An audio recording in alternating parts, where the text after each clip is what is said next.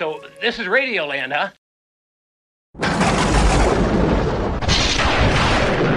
The infinite turtle, the waves through the ether fuzz roll on forever. Music is my life. What's up, Jeep Creepers? Hey, I got another awesome build that I'm working on. Since my ammo can pellet stove was so much fun, and I'm gonna have a lot of fun using it this summer, I thought, hey, I've seen a lot of these other ideas going around. An ammo can boombox. Oh my God, what an idea. Well, check it out. I got some parts put together, and we'll see if we can make this work. So first off, size comparison. This is the Harbor Freight regular 50 caliber can. As you can tell, it's not as tall, it's not as long, and it's not as wide as the prestigious Fat 50 can. So if you're gonna make one of these, I recommend getting a Fat 50 can just to make your life a little bit easier. Now, what is this thing gonna include? Well, I got some old speakers. I got some Sony 5 1/4 speakers, 4-ways. These are the XSR 1346 speakers. Its peak power is 230, but really all you really care about is RMS, which is 35. So we need an amp. I ordered a Bluetooth amp. It's a Bluetooth receiver, and I think it has FM, and it also has USB on it, so you can plug in your USB, and then it has a little selector thing. So these speakers are going to be mounted side by side in this box. They'll fit pretty good. So then I got to thinking, well, how are we going to power that? Well, I found a little cheapy battery. It's just a little guy, but it is I believe this is a 12 amp hour? I can't remember how many amp hours this is. I don't remember.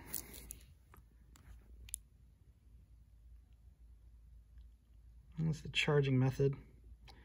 I don't remember how many amp hours this is. But it's basically like an ATV battery. That's going to power it. One of the cool things I'm going to have is a power inverter. So I'm going to have AC power outlets on this thing and a USB charger. And this is the Harbor Freight Suntick, if that's how you say it. It's 750 watts of continuous power and has a peak of 1500. So that's awesome. And then I got to thinking too, like, what can we do to make this even cooler? Boom, this thing is going to solar recharge itself. Now, this is not a super strong thing. It's not going to power it. It's basically just a trickle charger, which is kind of nice because I don't think I need any kind of crazy things on the battery. And its case is a little bit bigger than the lid, so I'm going to take that apart and see if I can't get that to fit on the lid. So yeah, let's get that started. All right, so they don't make this easy on this panel. So these are just little plastic welded nubs, I think. So I'm going to drill those out to try to get this panel out to see how much smaller we can get this thing to get.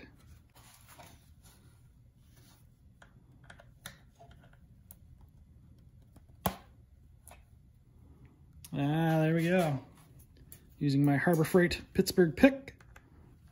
It's starting to sound like Tim the Toolman Taylor. But yeah, I buy all their stuff.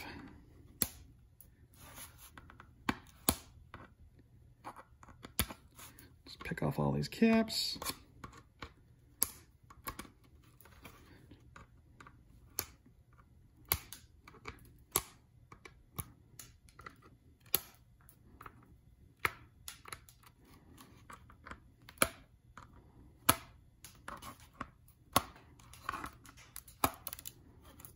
All right, now let's see. It's just a regular Phillips. So if I jack that one up, too bad or not. Oh, no, I did not. Good, it still comes out.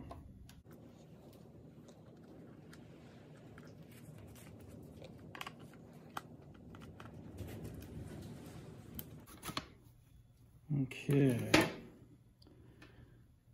Let's see, it's sealed in there pretty good.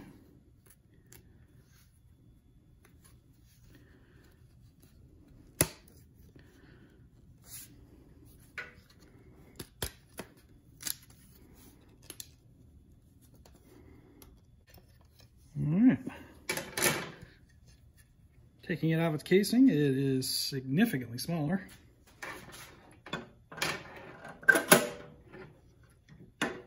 And as I thought, it just barely fits in there.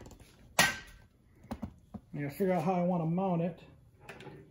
I'll probably do a similar mount to where it's got a glued seal around it, so it's waterproof-ish on the top.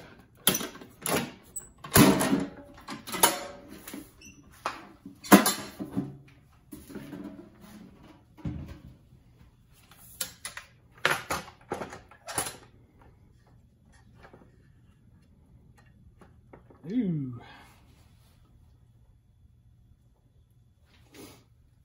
Yeah, we're gonna have to cut into that lid. Just a little bit, but it barely fits. It's beautiful.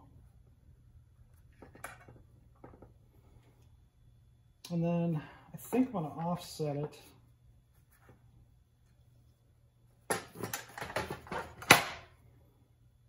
Like down like that, and then I can put my handle still on it. I'm gonna need to do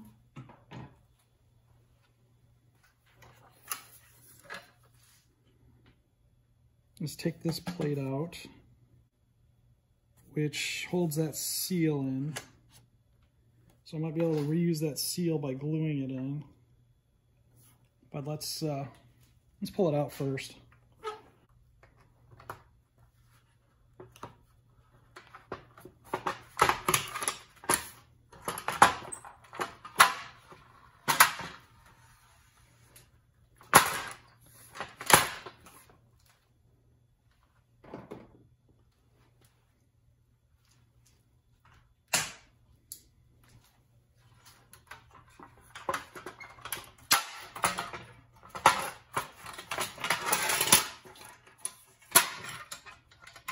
That wasn't in there very good.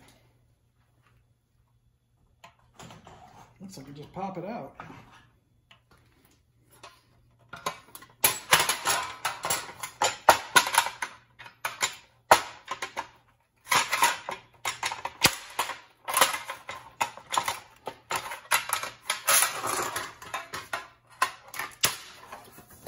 Yeah, they just had little cheap spot welds holding that in, so cool. We'll save that. It's not too bent up. We'll use that for another project. All right, here's what we're working with. That is the actual plate. Let's try our dry fit again. Look at that. Shoot, that is perfect. That fits nice. I couldn't have gotten that any closer. Now the question is, we don't want it sitting here because it'll crunch down on the lid. So we need to cut out, let me think.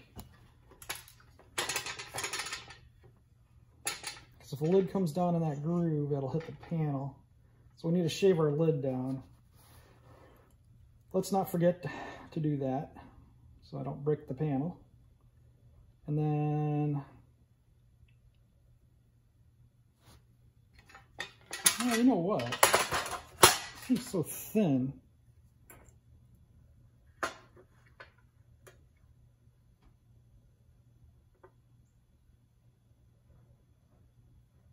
I was going to flush mount it on the inside, but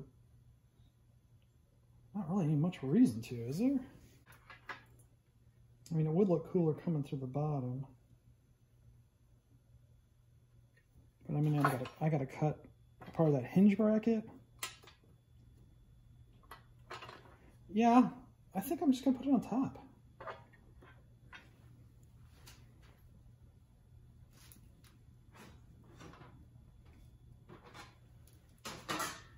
I mean, I'm not going to use this, right? Although I could. I could just shave it down. It's too big. Well, it's too wide, I think. Well, not really. So what we'll do is we'll reuse this plastic. We'll just trim it down to where it mounts in on that edge right there.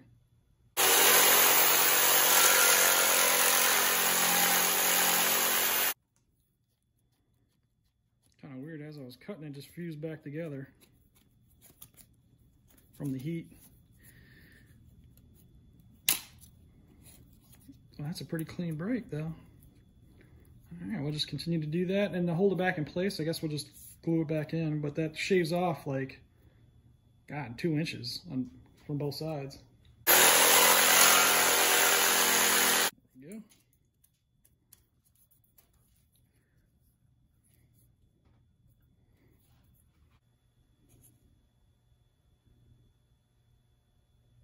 Or I can just cut it where it stands.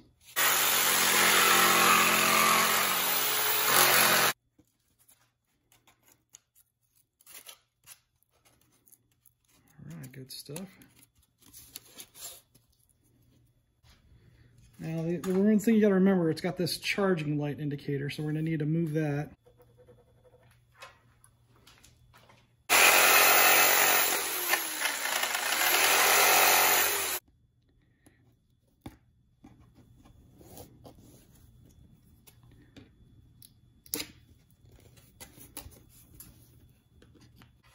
Let's get this handle out of our way.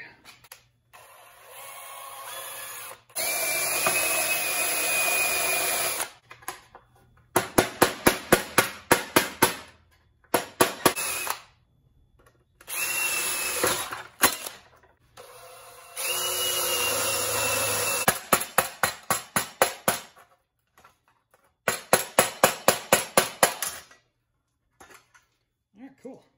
Get that off. Accidentally put a couple holes in there, but we'll patch it. Don't worry about that. Don't worry about a thing, chicken wing. I think what I'm gonna do is reseal this first.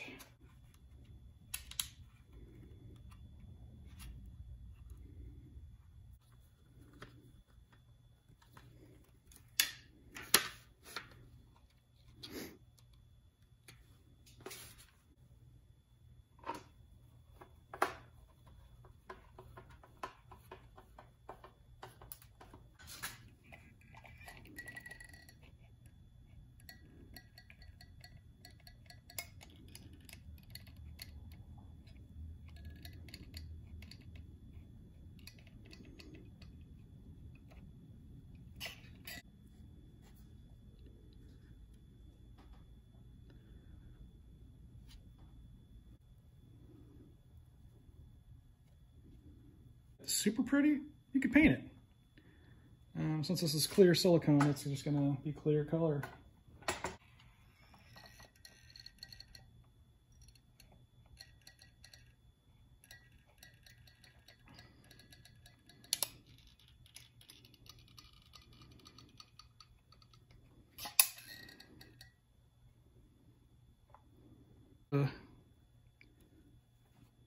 For color, I guess.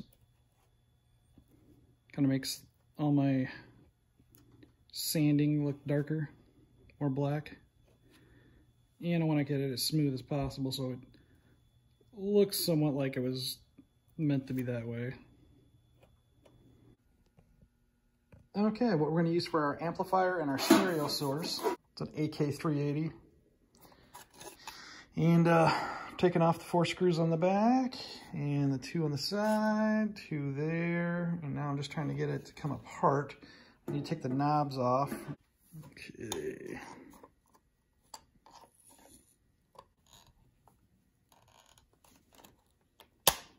Yep, I got it off. Just gotta be careful. Pull it up.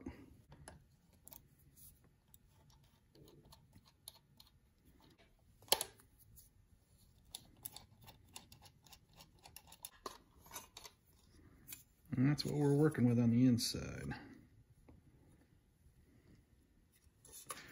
we're gonna basically use this plate as a template. All right, let's get that centered as possible.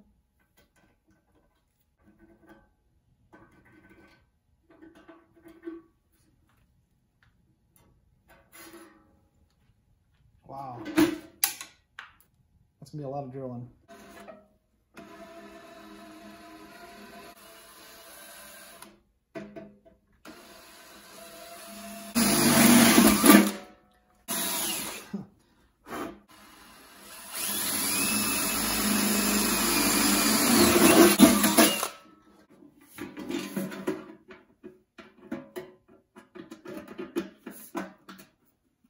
Okay, yeah, that's a good fit.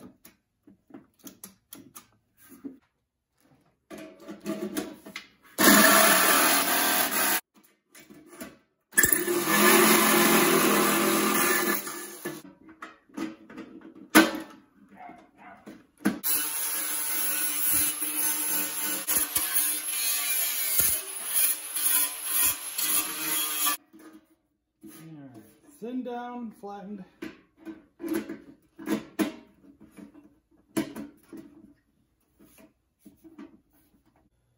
All right, sorry about that, guys. My phone died while filming the mounting of this, but basically, you get the gist. The back plate comes on.